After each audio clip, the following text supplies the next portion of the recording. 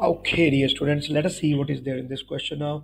Two electrodes separated by a distance d in a vacuum are maintained at constant potential difference. Now, what does this mean? This means that there are two plates, you can call them electrodes. So they have been maintained at a constant potential difference. It means these two plates are connected with the battery, and V is the voltage, so this will become positive and this will become negative, and the potential difference is constant.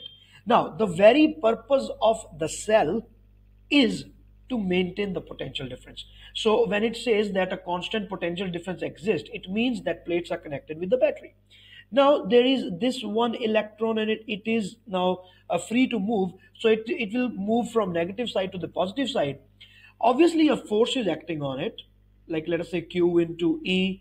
That force will be acting, so work will be done on it, and that work will be given to this charge as kinetic energy. So because we know that in conservative fields, the work done by the field forces, please note this thing down, work done by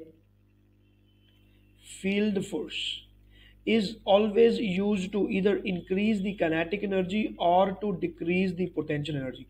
So we are not talking about the potential energy here, so we can skip that part. So we would be concerned only with the kinetic energy.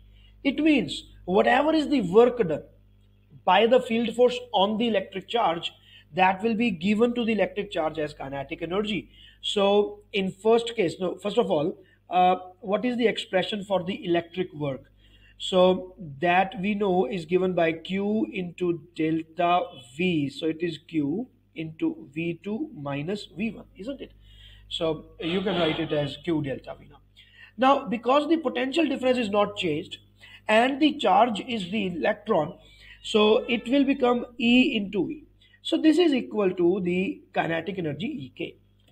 So this is the first case. Now what is happening to the second case? The distance between the electrons is now changed to d by 3. Now the electrodes have been brought together to a distance of d by 3. What is the gain in kinetic energy of electron that is accelerated from one electron to the another in the second case? So what is happening now? You see, if I talk about this work done, still the charge on the electron is not changing. It is E only. And also, the potential difference does not change. Have we changed the battery? No, we have changed the distance of the plates. Because of that, the electric field that exists inside the plates, it will change. What will be the relation? E is equal to V by L. So I can say V is equal to E into L. So more is the L, more is the gap, lesser is the electric field, and lesser is the gap, more will be the electric field between the plates. But the potential difference is going to be the same. So it means that here also the work done is the same. So in the case 1, work done is W. So in the case 2 also, the work done is the same, that is W.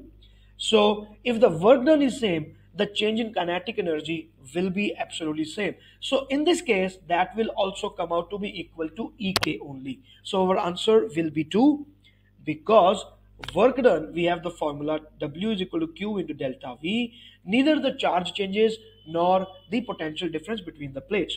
So work done in both of the cases is same, which is stored as the kinetic energy of the charged particle. So that will also come out to be equal to same, equal to each other. So this is how we do this question. So my dear students, this is Professor Varun. Please subscribe to the YouTube channel, and also I have started a Discord server. Please join that server, and the link will be given in the description box. All the best. Bye.